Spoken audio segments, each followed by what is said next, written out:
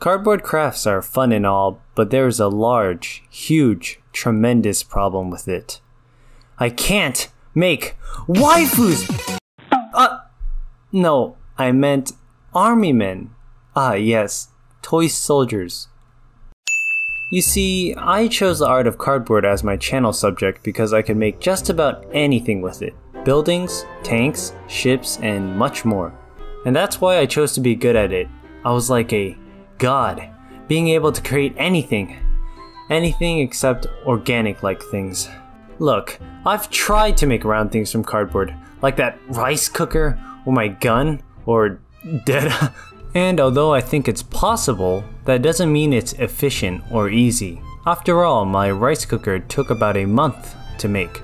So, if I truly want to be able to make anything, I have to find a new, better way.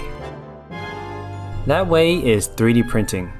3D printing is the complete opposite of cardboard crafts in this situation. 3D printing is inefficient with large flat objects like tanks and buildings, but exceeds in small organic round objects. Of course, this means I need models to print, which is where digital sculpting comes in, allowing me to sculpt whatever I want and turn it into reality. That is the plan, the goal to create anything I want, which means I'm starting a new type of video based on it. This sculpting and 3D modeling series won't be a tutorial series yet, since I'm just a beginner, but I will be posting videos on it to document my models, skills, and progress. Similar to my cardboard tank videos where you can see clear improvement, I'll be making these videos to motivate myself to improve.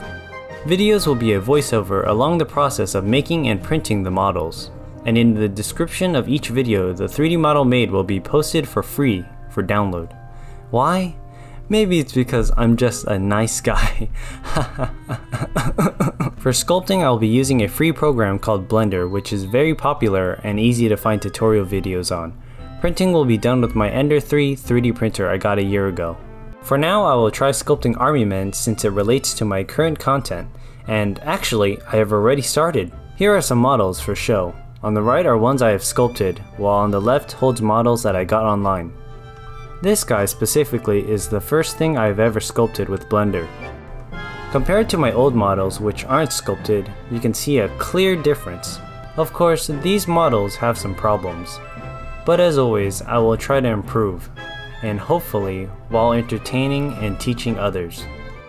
With that, welcome to my sculpting and 3D printing series.